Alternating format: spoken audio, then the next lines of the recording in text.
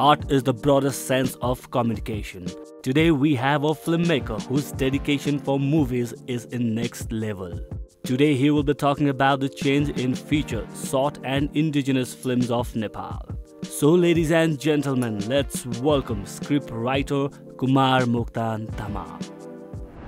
Hello ladies and gentlemen, I'm Yoho Shalu Tamang and you all are watching Work Mania only on Yoho Television HD with the new episode. So तपाईहरुले montage shot पनि हेरिसक्नु भयो र थाहा भइसक्यो होला आज हामीसँग को हुनुहुन्छ भनेर. So let's welcome Kumar Moktan. He is filmmaker.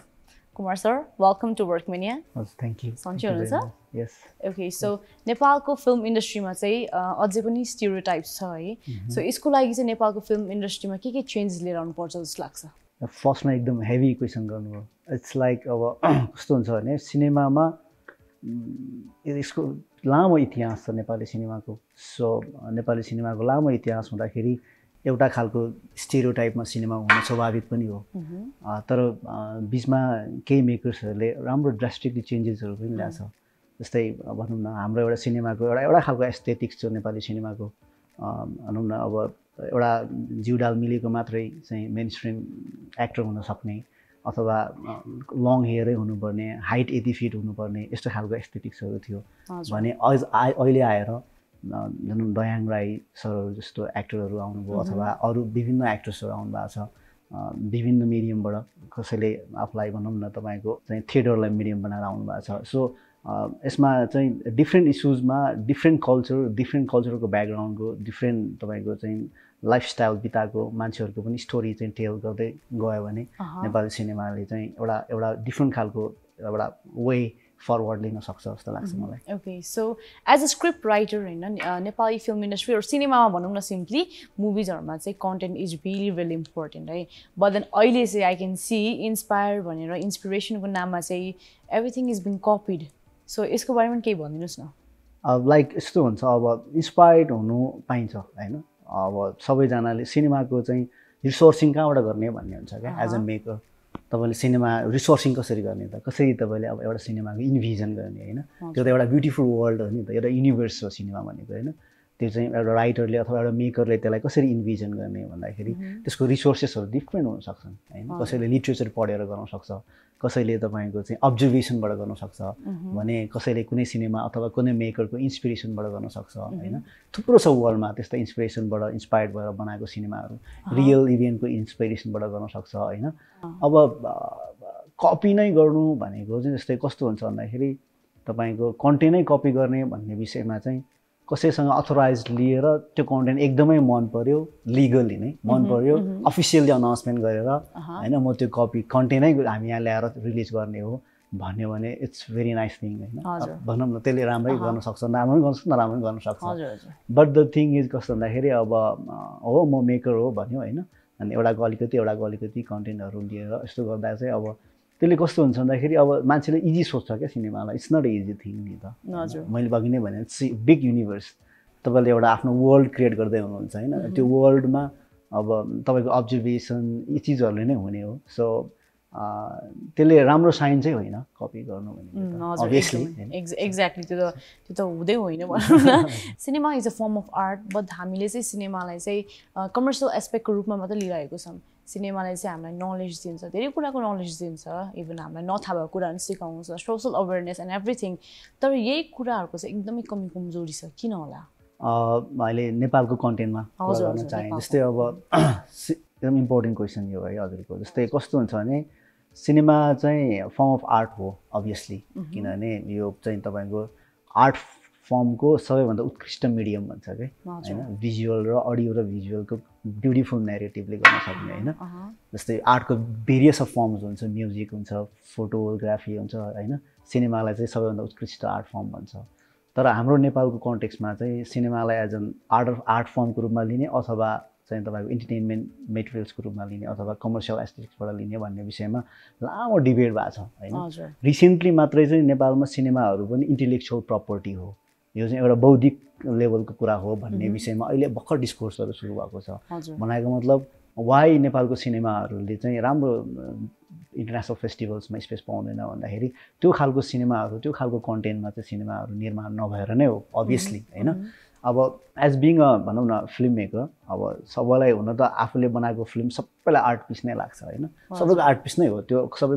सबैले त्यसमा क्रिएटिभिटी नै दिएको हुन्छ होइन तर अब तपाईँको अब कमर्सियल एस्थेटिक्स हुँदैमा त्यहाँ क्रिएटिभिटी नहुने भन्ने होइन तर अलि धेरै मसला हाम्रो जीवनमा जे चिज हुन्छ त्योभन्दा बढी लार्जर देन लाइफको कुराहरू जस्तै मानिलिउँ तपाईँको मानिलिउँ अब भनौँ न एउटा यस्तो घटनाहरू क्रिएट गरिदिन्छ कि त्यसले मान्छेलाई हिप्नोटाइज गराइदिन्छ होइन त्यो कुराहरू चाहिँ अब कतिको रियलिस्टिक हो होइन यसको मतलब फेरि रियलिस्टिक फिल्म मात्रै आर्ट हो भन्न खोजे होइन सबै सिनेमाजहरू आर्ट फर्म नै हो तर त्यसलाई अब कसरी प्रेजेन्ट गर्ने भन्नेमा मात्रै फरक पर्छ जस्तो लाग्छ मलाई ओके सो यसको आन्सर त मैले पनि पाएँ नि म पनि एकदम क्युरियस थिएँ कि यसको बारेमा चाहिँ है सो अब लेट्स टक अबाउट अब हिस्ट्री पनि नेपाली सिनेमाको हिस्ट्री चाहिँ कतिको इम्पोर्टेन्ट जस्तो लाग्छ तपाईँलाई भेरी भेरी इम्पोर्टेन्ट किनभने हामी अहिले 50औं वर्ष आई डोन्ट नो 50 वर्ष क्रस भइसक्यो होला होइन सो अब नम्बर्समा भन्यो भने we have cross thousands of number cinemas होइन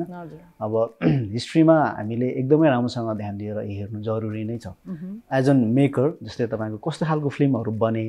ती फिल्मको चाहिँ कल्चरल एस्थेटिक्स के थिए ती फिल्मले इकोनोमिकल एस्थेटिक्समा कस्तो इफेक्ट गर्यो सोसियो एन्थ्रोपोलोजिकल एस्थेटिक्समा त्यो फिल्मले कस्तो इफेक्ट गर्यो भन्ने विषयमा हामीले त्यसरी चाहिँ अब नेपालको सिनेमा हिस्ट्रीलाई केलाउनु जरुरी छ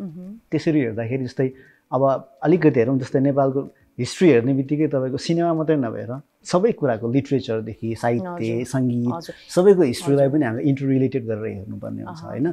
अनि त्यसमा नेपालको सिनेमा हिस्ट्रीमा चाहिँ अहिले हामीले चाहिँ अलिकति बिर्सेको हो कि जस्तो मलाई भान हुन्छ किनभने हुन त अब कहाँ हेर्ने फेरि नेपालको सिनेमै वर्ल्ड पुरानो सिनेमा हेर्न जाने भने कहाँ हेर्ने होइन हामीसँग एउटा एकदम राम्रो वेल सेटअप सिनेमा लाइब्रेरी पनि छैन होइन सो चाहियो भने युट्युबमा पनि हामी कति फिल्महरू अहिले खोज्यौँ भने पाउँदैनौँ होइन पुरानो हेर्न चाहेको फिल्महरू पाउँदैनौँ होइन भनेपछि यी सबै कुराहरू छन् धेरै अब अब्स्टेकल्सहरू पनि छ तर हिस्ट्रीलाई त नेभर कहिले नि बिर्सिनु हुँदैन भन्ने लाग्छ मलाई हामीले नरी पनि मुभीहरू फिल्मको मात्र होइन हामी सबै कुराको हिस्ट्री हामीलाई चाहिन्छ नि इभन कल्चरकोदेखि लिएर अनि अभियसली हिस्ट्रीले नै अब मोर फ्युचरलाई पनि थाहा हुन्छ okay so Nepali film industry needs to grow more तपाईँलाई के लाग्छ obviously it's a big industry हजुर so Nepali film industry needs to grow more होइन एन्ड देन अहिलेको जुन यो स्क्रिप्ट राइटर हुनुहुन्छ नि अब फिल्म मेकरै भनौँ न एज अ सिम्पल फिल्म मेकरहरूले चाहिँ अब सिनियरहरूसँग कन्सल्ट गर्न डिस्कसन गर्न ओर एक्सपिरियन्स सेयर जस एक्सपिरियन्सको लागि वर्क गर्न चाहिँ कतिको इम्पोर्टेन्ट छ त त्यो पनि एकदमै इम्पोर्टेन्ट कुरा हो हजुर जस्तै मानिलिउँ तपाईँको कुनै एउटा लेजेन्ड सिनेमा मेकर छ भने उहाँसँग एउटा आफ्नो खालको एक्सपिरियन्स छ कुनै बेलामा उहाँहरूले पनि त कमर्सियली सक्सेसफुल सिनेमाहरू बनाउनु भएको छ नि त होइन उहाँहरूको क्रू मेम्बर होला डाइरेक्टर होला राइटर एक्टर्स होइन अब भनौँ न तपाईँ हामीले पर्दामा देखिने होइन अफ स्क्रिन अन स्क्रिन देखिने त सबैले चिने हुन्छौँ होइन अफ स्क्रिनको मान्छेको त्यत्तिकै मेहनत हुन्छ इट्स बिग टिमको कुरा हो सिनेमा भनेको होइन जस्तै स्क्रिन राइटरको त्यत्तिकै इम्पोर्टेन्ट प्ले हुन्छ जसले लेख्छ सिनेमा होइन अनि डाइरेक्टरको त्यति नै इम्पोर्टेन्ट रोल हुन्छ जसले जो चाहिँ सिनेमाको पाइलट हुनुहुन्छ होइन त्यस पछाडि इभन सिम्पल टेक्निकल मान्छेहरू होइन जस्तै जसले चाहिँ एउटा मेकअप म्यानको त्यत्तिकै राम्रो इम्पोर्टेन्ट हुन्छ अथवा एउटा लाइट म्यानको त्यत्तिकै इम्पोर्टेन्स हुन्छ सबै कुराहरूलाई एउटा एक्सपिरियन्स्ड मान्छेहरूलाई चाहिँ हामीले उहाँहरूको कुराहरू सुन्यौँ यदि उहाँहरूसँग डायलग्सहरू गऱ्यौँ डिस्कोर्सहरू गऱ्यौँ भने नयाँ मेकर्स अथवा नेपाली सिनेमालाई नै एउटा वे फरवर्डमा लान सक्ने एउटा एक्सपिरियन्स उनीहरूसँग हुन्छ नि त होला न्यू टेक्नोलोजीको एडप्टेसन नहोला अथवा के चिजहरूको एडप्टेसन नहुनसक्छ तर पनि उहाँहरूसँग एउटा एक्सपिरियन्स छ त्यो चिजहरूलाई ब्लेन्ड गरेर चाहिँ गर्न सकिन्छ त्यस्तो खालको डिस्कोर्सहरू हुनु जरुरी छ केही समय पहिला चाहिँ भएको थियो डिफ्रेन्ट इन्स्टिट्युसनहरूले गरिरहेको थियो नेपालको फिल्म फेस्टिभल्सहरूमा त्यो खालको प्रोग्राम्सहरूमा भइरहेको हुन्छ अनि तपाईँको लगायत त्यस पछाडि तपाईँको चलचित्र विकास बोर्डले पनि कहिलेकाहीँ त्यस्तो प्रोग्राम्सहरू गरिरहेको हुन्छ सो यसलाई अझ वाइडर बनाउँदै लानुपर्छ यसले चाहिँ के फाइदा गर्छ भने मैले एउटा कुरा एड अन गर्न चाहेँ यसले के फाइदा गर्छ भने यस्तो प्रोग्राम्सहरू अथवा यस्तै टक सोजहरूले पनि हामीलाई के फाइदा गर्छ भने सिनेमा लिट्रेसी इन्क्रिजमेन्टमा एकदम फाइदा गर्छ क्या नेपालको हाम्रो आफ्नो सिनेमाको लिट्रेसी रेट के छ त होइन हामी नेपाली सिनेमालाई कसरी बुझ्छौँ त नेपाली अडियन्सलाई कसरी बुझ्छ त it's a big competitive world नि त होइन हामीले हाम्रो सिनेमालाई कसरी बुझ्छौँ भन्ने कुराको लिट्रेसी बनाउनु चाहिँ एकदमै इम्पोर्टेन्ट छ अनि मात्रै मार्केट फर्टाइल हुने हो अनि बल्ल इन्डस्ट्री ग्रो हुने हो अनि बल्ल बिजनेस जेनेरेट गर्ने हो अनि बल्ल आर्टिस्ट पनि सस्टेन हुने होला होइन प्रड्युसरले फाइदा कमाउने होला यसरी यो सबै इन्टर रिलेटेड कुराहरू छन् हजुर okay All right, ladies and gentlemen, we will be continuing our wonderful conversation right after break. Keep on watching Work Mania only on your television HD.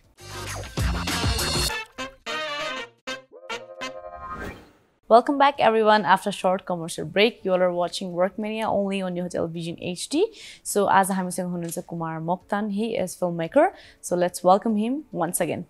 फेरि पनि स्वागत छ कुमार सर तपाईलाई ओके सो अघि नै चाहिँ जस मलाई फिल्म इन्डस्ट्रीको बारेमा अलिकति भए पनि जानकारी भयो है सो अहिले चाहिँ what I want to ask is फेरि पनि म त्यो कपिडको क्वेशनको बारेमा चाहिँ मलाई फेरि लाइक प्रश्न गर्नु मन लाग्यो जस्तै अब बलिउड मुभिजहरुबाट धेरै नै नेपाली मुभीमा हामीले देख्छौं कपिड भएको एन्ड देन इभन इन रिभ्युजहरु पनि obviously नै हेर्छौं हामीले सबै टोटली कपिड भएको छ and like so many things है सो यसको बारेमा चाहिँ के भन्न चाहनुहुन्छ नट ओन्ली बलिउड मुभिज हैन अब अहिले चाहिँ लेटेस्ट ट्रेन्डहरु चाहिँ कोरियन मुभिजहरु पनि कपी भइरहेछ नेपालमा हैन अनि त्यो किन भइरहेछ भन्दाखेरि नेपाली फिल्म मेकर्स अथवा चाहिँ सबैजनाको एक्सेस इजी भयो के अब हामीसँग चाहिँ ओटीटी प्लेटफर्म्सहरु छ हैन हामी घर बसी वर्ल्डको कुनै पनि कर्नरको सिनेमा हेर्न सक्छौं तपाईको इन्ट्रेस्टको सिनेमा के त्यसमा ल्याङ्ग्वेज बेरियर छैन हैन obviously सिनेमा भनेको त भिजुअली नरेट गर्ने कुरा हो हैन तपाईको वर्ल्डको जुनै पनि कर्नरको तपाईले फिल्म हेर्न सक्नुहुन्छ अनि त्यो मेकर्समा अलिकति इन्फ्लुएन्सिङ आउनु स्वाभाविक पनि हो र अर्को कुरा हिस्ट्री चाहिँ इम्पोर्टेन्ट हो फेरि के किनभने हिजो हाम्रो सिने मेकर्सहरु they grown up in India हैन अब भनौं न सत्य हरिश्चन्द्र नै इन्डियाको टिम आएर नेपालमा बनाएको हैन उहाँकै टिम भनौं मेकर्स राइटर डाइरेक्टर सबैजना नेपालमा बोलाएर फिल्म बनाइदियो भनेर बनाएको भनेपछि त्यसपछि कन्टेन्ट राइटिङ देखि लिएर कति वर्षसम्म त हामी मुम्बईसँग डिपेन्ड भएर नेपाली फिल्म बनेको हो नि त एडिटिङ त्यही हुन्थ्यो हैन स्क्रिन पनि त्यही लेखिन्थ्यो होला हैन अझ सुने अनुसार पहिला त्यहीबाट स्क्रिप्ट लिएर आउँथ्यो हैन बनाउनलाई भनेपछि त्यो एउटा लिग्यासी पनि छ उनीहरुको हैन त्यसले पनि हामीलाई अलिकति कोलोनाइज पनि गराएको हो क्या आइडियामा मान्छेको आइडियालाई कोलोनाइज गराउँछ नि मान्छेको आइडियालाई एउटा इन्फेरिटी बनाउँछ नि त्यो पनि एउटा रिजन हो कपी हुनुमा अर्को कुरा चाहिँ इजी मेकिङको प्रोसेस हो हैन त्यो त्यसले रिजल्ट त फेरि राम्रो दिदैन हैन इन्स्पायर्ड हुँदै केही आफ्नो लोकल कन्टेन्टहरु हैन आफ्नो कन्टेन्टलाई रिच गर्दै त्यसरी नै बनाउँदा अझ बेटर हुन्छ जस्तो लाग्छ अलिकति डिफरेन्ट फर्मेटमा एक्ज्याक्टली है ओके सो नेपाल जस्तै आर्ट हाउसको बारेमा पनि धेरै कुरा सुने मैले बट देन मलाई मजाले चाहिँ थाहा भएन त नेपालको आर्ट हाउसको बारेमा चाहिँ लाइक अलिकति भनिदिनुस् न अवस्था कस्तो छ यसको चाहिँ नेपालमा आर्ट हाउस फिल्महरु पछिल्लो समयमा चाहिँ धेरै नै बनिरहेछ फिल्म मेकर्सहरुको एक्सेस पनि भयो हैन जस्तै भनौं न कतिले स्क्रिप्ट ग्रान्टहरु पाइरा हुन्छ डिफरेन्ट फेस्टिभल्सहरुमा कतिको चाहिँ कोल्याब हुन्छ हैन बाहिरको प्रोडक्सन हाउसहरुसँग कोल्याब गरेर फेस्टिभलमा गएर स्क्रिप्टहरुलाई त ट्रिटमेन्ट गरेर त्यहाँबाट फन्डहरु ल्याएर पनि बनाइरहेछ नेपाली मेकर्सहरुले हैन यो भनेको ग्रोइङ हो एकदम ग्रोइङ हो हैन जस्तै तपाईको फेस्टिभलहरुमा अब तपाईको टोरोन्टो त्यसपछि आएर तपाईको हाम्रो बुसान हैन लगायतका डिफरेन्ट फिल्म फेस्टिभल्सहरुमा नेपाली फिल्महरु सेलेक्ट भइराछ हैन अब हाम्रै साथीहरुको पनि धेरै जनाको फिल्महरु भइराछ त्यसको पनि ग्रो छ मार्केट ग्रो छ तर अब त्यसमा पनि अझै युनिभर्सल कन्टेन्ट अथवा कन्टेन्ट त सबैको युनिभर्सलै हुन्छ सिनेमा भन्ने बित्तिकै अल्टिमेटली ह्युमन इमोसनसँग जोडिएको कुरा हो के सिनेमा भनेको चाहिँ ह्युमन इमोसनसँग जोडिएको कुरा हो सो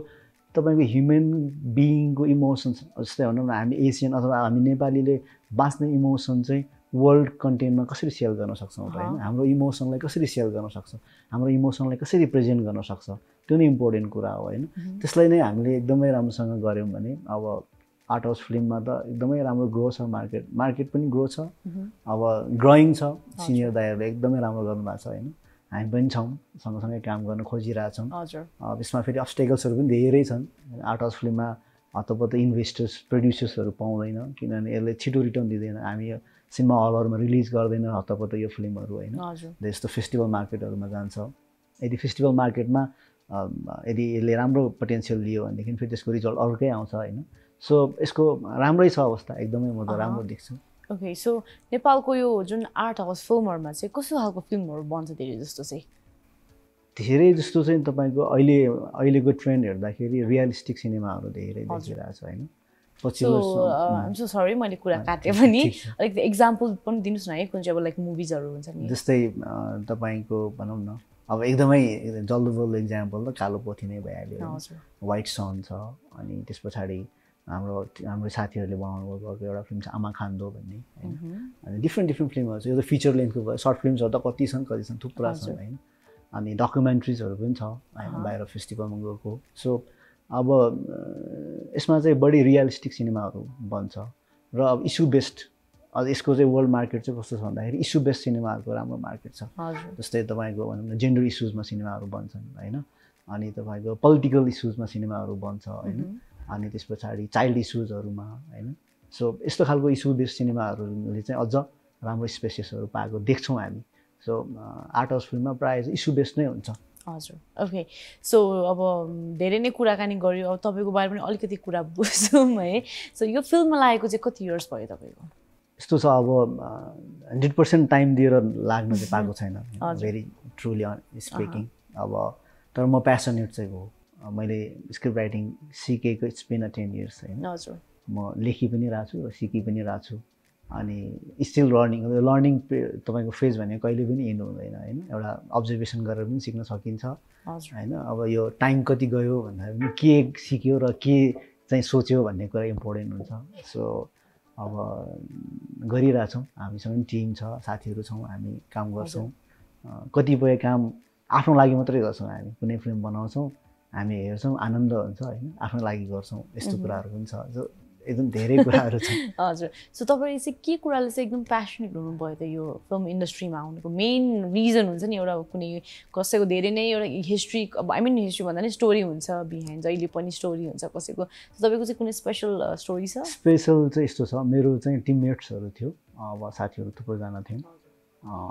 एउटा भनौँ न कलिगहरूको एउटा मोटिभेसन र अर्को कुरा चाहिँ के भन्दाखेरि तपाईँको एउटा आर्ट फर्म हो सो सानो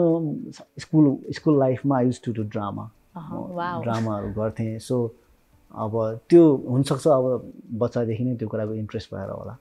अलि पछि आइसके पछाडि चाहिँ मलाई रियलाइज भयो ए यो चाहिँ म गर्न सक्छु भन्ने यो चाहिँ मेरो प्यासन हो भन्ने कुरा रियलाइज भयो सो त्यस पछाडि मैले यो कुराहरू स्टार्ट भयो ओके सो तपाईँको फ्युचर प्लान्सहरू के छ ओर तपाईँ चाहिँ न्यू प्रोजेक्टहरूमा चाहिँ वर्क गर्दै हुनुहुन्छ कि हुनुहुन्न अहिले चाहिँ छ हामी अहिले रिसेन्टली हामीले चाहिँ अब हाम्रो प्रोडक्सन हाउस छ सो हामी त्यहीँबाट काम गर्छौँ लास्ट इयर लकडाउनमा पनि एउटा स्क्रिप्ट हामीले लेख्यौँ त्यो मेरो आफ्नो पर्सनल स्क्रिप्ट पनि हो एउटा लेख्यौँ अहिले पनि हामी एउटा स्क्रिप्टमा काम गरिरहेछौँ स्क्रिप्ट पिचिङको काम भइरहेछ भनेको मतलब प्रोड्युसरहरूलाई पिच गर्ने कामहरू भइरहेको छ अब मेबी हुन पनि सक्छ नहुनु पनि सक्छ नभए भने हामी सेल्फ फन्ड गरेर पनि फिल्महरू बनाउँछौँ कि अगाडि पनि बनायौँ होइन त्यो फिल्मलाई बाहिर पठाइरहेछौँ विभिन्न उसमा फेस्टिभल्सहरूमा पठाइरहेछौँ अब रिजल्टहरू हेरिरहेछौँ कुरिरहेछौँ अब के हुन्छ हेरौँ Okay. Alright everyone, let's go for another short commercial break. Keep on watching Work Mania only on your television HD.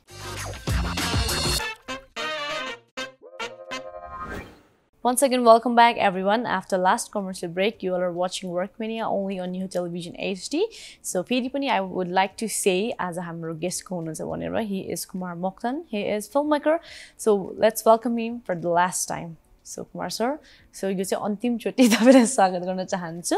Okay, so let's talk about indigenous movies Ajay, as you are indigenous yourself. So as a quantity, indigenous movies are pani mainstream movies jatiko bhairaicha, but then still धेरै कुराको lacking छ किन होला?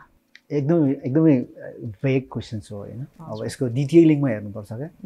जस्तै अब हाम्रो indigenous film मेकिङको history कसरी सुरु भयो हामी कहिलेदेखि सिनेमा बनाउन थाल्यौं हैन अब मेन स्ट्रिम भन्दा त हामी धेरै पछि सिनेमा बनाउन थाले हो नि त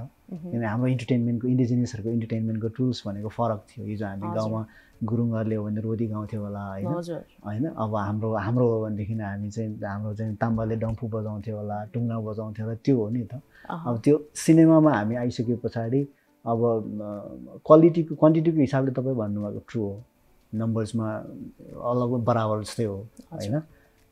तर क्वालिटीको हिसाबले त अब हाम्रो एकदमै त्यस्तो लाजमर्दो पनि होइन तर अब हामीले जति दिनुपर्ने हो त्यति अझै बनेको छैन अभियसली नै किनभने इन्डिजिनियस फिल्म भन्ने बित्तिकै अब नेपालमा फेरि कस्तो छ भन्दाखेरि कन्टेन्टको हिसाबले अथवा इन्डिजिनियस फिल्म भन्ने बित्तिकै यो चाहिँ गुरुङ फिल्म तामाङ फिल्म भन्ने एस्पेक्टबाट हेरिन्छ हैन द्याट्स रङ किनभने यो नेपाली फिल्मै हो हैन म चाहिँ त्यसरी हेर्छु ल्याङ्ग्वेज मेरो नेटिभ ल्याङ्ग्वेज तामाङ होला कसैको नेटिभ ल्याङ्ग्वेज चाहिँ तपाईको चाहिँ भनौँ न मैथिली होला होइन त्यसो त फेरि भोजपुरी फिल्मको त ठुलो मार्केट छ मार्केट पोटेन्सियलको हिसाबले हेर्ने हो भने हाम्रो किन हुन सकेन त त्यसमा पोलिसीको कुरा होला होइन अथवा चाहिँ हाम्रो फेरि काठमाडौँको हेर्ने हो भने फिल्मको तपाईँको मार्केट पोटेन्सियल हेर्ने हो भने वरिपरिको जिल्लाहरू नै हुन् भनौँ न जब सिन्धुपाल्चोक हेटौँडाको मार्केट अथवा सिन्धुपाल्चोकको कुनै सिनेमा हलको मार्केट हेर्ने हो भने म्याक्सिमम् तामाङले फिल्म हेर्ने हो होइन तर आफ्नो भाषाको फिल्म त उनीहरूले हेर्न पाउँदैन नि त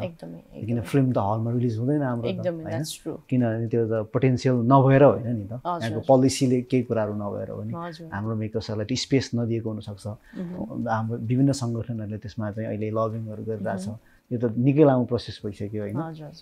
सो अब पछ्याइरहेछ भनौँ न तर अब काम चाहिँ धेरै गर्न बाँकी छ जस्तो लाग्छ मलाई ओके सो इन्डिजिनियस मुभिजहरू चाहिँ मेन स्ट्रिम मुभिजहरूबाट चाहिँ कतिको इन्सपायर हुन्छ भनौँ न इन्सपिरेसन